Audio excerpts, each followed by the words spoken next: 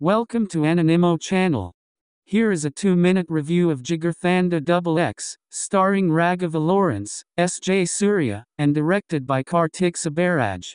Without any spoilers, this is a spiritual sequel to the 2014 movie. The story is about a gangster who works for a politician who gets smitten by acting and starts his own production.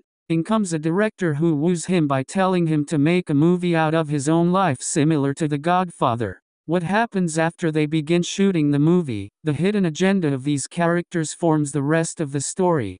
The movie starts off introducing the main characters, and the core conflict is also established in the beginning. Though the movie is a spiritual sequel to the 2014 movie, the similarities end with one character being gangster and the other one being a filmmaker. It's a whole different movie in terms of story and tone. The movie has multiple plot points and all the plots serve each other very well.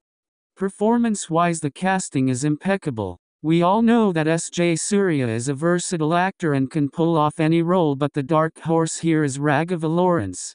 He has given a performance of a lifetime. All the other characters have performed superbly and are well utilized. Technically, the movie is top-notch. The artwork, cinematography and music are all avant-grade. This is Karthik Subbaraj fully realized movie. The writing and scene staging are perfect. This is his ode to cinema and he has accomplished what he has set out to do. This might go as his best movie in his career.